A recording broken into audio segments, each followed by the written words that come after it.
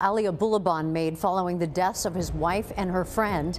It is day 4 of the double murder trial for the former TikTok star. From viral TikTok star to facing the ultimate crime.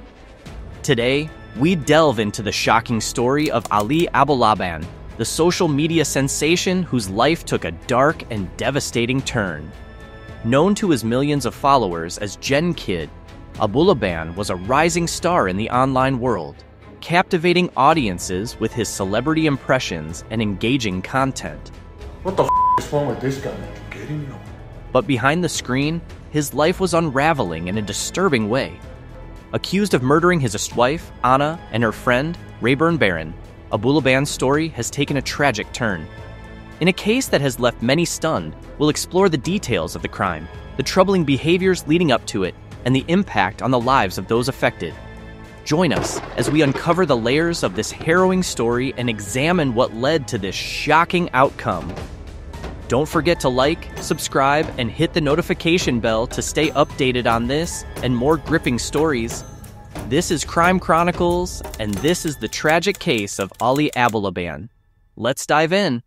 The case has shocked many, particularly his former fans who are grappling with the stark contrast between the engaging persona they saw online and the violent actions he is accused of committing. According to the prosecution, the events leading up to the murders began with Abulaban's installation of a listening device on his 5-year-old daughter's iPad. This seemingly inconspicuous act of surveillance was driven by his suspicions of infidelity. Abulaban allegedly overheard Anna speaking with another man, which reportedly fueled his rage and led him to take drastic and violent measures. In a disturbing turn of events, Abulaban went to Anna's home armed with a gun and, in a fit of jealousy and anger, shot both Anna and Rayburn Barron. The details of the crime are chilling. Prosecutors describe how Abulaban allegedly confronted Rayburn first, shooting him multiple times at close range, 3 shots, hitting him, in the neck, cheek, and back of the head. Following this, Abulaban turned the gun on Anna, shooting her once in the forehead. The brutality of the killings underscores the tragic culmination of what prosecutors describe as an escalating pattern of violence and obsession. Following the murders, Abulaban did not flee immediately. Instead, he is said to have picked up his daughter from school with a loaded gun in his possession. This disturbing act further compounded the gravity of his crime. Reports indicate that Abulaban made a confession to his mother shortly after the shootings, informing her of his actions before fleeing the scene. His daughter was left in the car as he was apprehended later that day by the police. This added layer of horror, his young daughter being present during such a traumatic event, has only deepened the sense of tragedy surrounding the case. Abulaban's arrest in 2021 was a significant development, marking the end of a series of violent and troubling behaviors. According to prosecutors, the relationship between Abulaban and Anna had been deteriorating for some time. Anna had requested Abulaban to move out in October 2021, leading him to temporarily check into a hotel. However, it was during this period that he is accused of sneaking back into the apartment using a copied key. Abulaban allegedly vandalized the apartment, further highlighting his escalating instability. In the months leading up to the murders, the couple's tumultuous relationship was marked by several incidents of domestic violence. Anna had reportedly filed a police report for domestic violence just a month before her death, alleging that Abulaban had pushed and injured her in front of their daughter. This report was part of a troubling pattern, as neighbors testified that Anna had sought their help and asked them to call the police on previous occasions due to physical altercations with Abulaban. Despite multiple calls to the San Diego Police Department regarding domestic disputes, Abulaban had never been arrested or charged in connection with these incidents. Abulaban's social media presence painted a vastly different picture.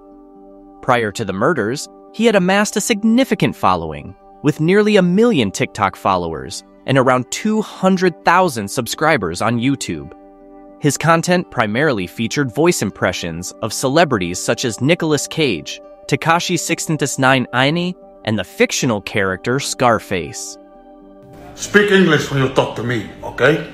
That was English. I'll have a venti, caramel, dolce. What the f you talking about? A venti. What is that? A large? Abulaban and Anna had even collaborated on some of these social media videos, presenting a facade of a happy and successful couple to their audience. The couple's move from Virginia to San Diego just 8 months before the murders added another layer of complexity to their story.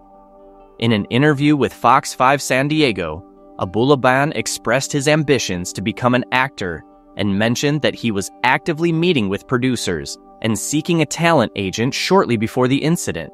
He attributed the strain on their relationship to Anna's alleged partying, while his cousin suggested that Abulaban's rising TikTok fame and alleged drug use were contributing factors. Abulaban himself denied these claims, creating a confusing narrative of personal and relational discord. Rayburn Barron, the second victim, is remembered by his family as a devoted brother, son, nephew, cousin, and friend.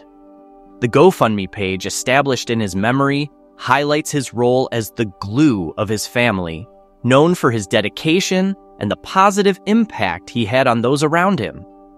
The precise nature of his relationship with Anna remains somewhat unclear, but prosecutors maintain that their connection was purely platonic. As Abulaban's trial approaches, the focus will be on the confession he allegedly made, which could be a crucial element for the prosecution. Charged with first-degree murder, Abulaban faces the possibility of spending the rest of his life behind bars if convicted. This is clearly an outgrowth from domestic violence. Legal expert Melba Pearson notes that cases like this are unfortunately not uncommon and emphasizes the importance of seeking help if one finds themselves in a similar situation. In summary, the case of Ali Abulaban is a tragic example of how social media fame and personal turmoil can intersect in devastating ways.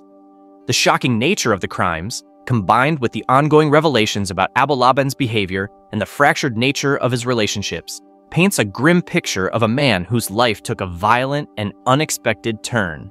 He is sentenced to 50 years in prison for the murders of his wife and her friend.